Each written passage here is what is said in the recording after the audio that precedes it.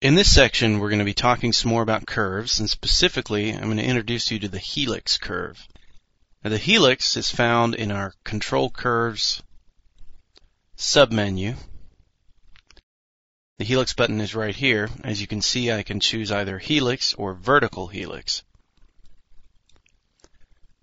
I'd like to enlarge my top viewport a little bit so we have some more room. So I'll just left click here, and as you can see at the top, I can again pick vertical or a round curve. So our basic helix, I'm just going to demonstrate now. I need to pick a start point for my axis. The end point, now this is basically the height or length of my helix. So I click here, and at this point, I'm controlling the diameter. And again, up here I'm given some more choices. As you can see, I can choose either diameter, mode equals turns, the number of turns, pitch, and whether I'd like to reverse the twist. So as you can see the helix here, when I left click, here's my finished helix.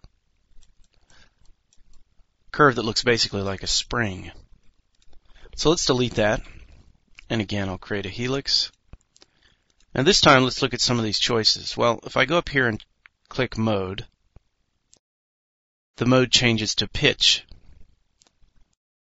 Then I can click pitch, and let's type in 9, press enter. And here you can see it's more of a steeply sided or steeply curved spring type shape.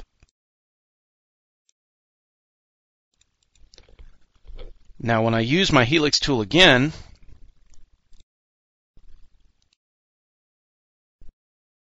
mode is still pitch. I can change mode back to turns. And now my turns is set at 2.4. Let's change that to 10. And we're back to the default setting. If I want to click diameter, that's going to actually allow me to control the helix by diameter. Now I'm going to delete this helix. Now vertical helix, just real quickly, if I use my top viewport, I'm actually not getting anything done because the helix is vertical, straight up and down. So in my front viewport I can create it, and then we see it top down in the top viewport. I'll give you a super quick preview of the three-dimensional helix. I'm just going to go into my solids panel, pipe, and create a pretty small pipe. So there we see, again, it looks like a coiled spring when we've given shape to our curve. So let's delete that. Now the most interesting thing about the helix, in my opinion, is the around curve. Now for a lot of shapes and a lot of curves, they have choices that are similar to a round curve, where what you're doing is you're creating a curve shape,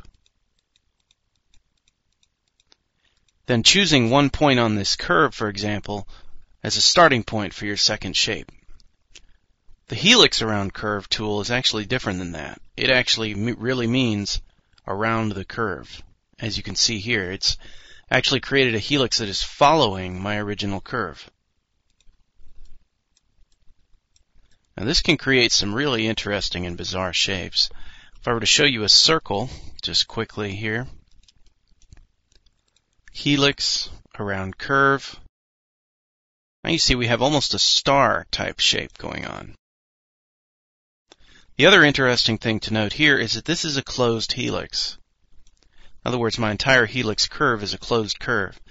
And that's because my starting curve here that I used as a base is a closed curve. Let's just use our pipe command real quickly and take a look at what we've got. Pretty cool, as you can see. It's a very unique shape. It can be created extremely quickly with my helix around curve tool. Now the helix can be used around any curve, so I could even use my second helix as a curve.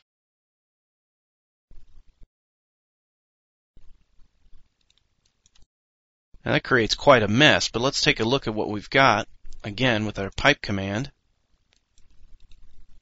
just to see. A pretty chaotic knot of wires you might say. So again, that's just to show you briefly that the Helix tool is actually a pretty innovative tool with a whole lot of options. From your basic spring helix, you can then go way out and get crazy by choosing a round curve.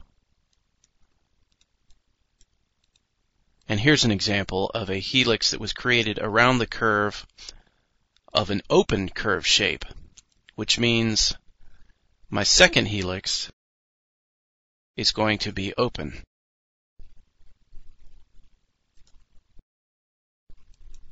Well, let's take a look at that.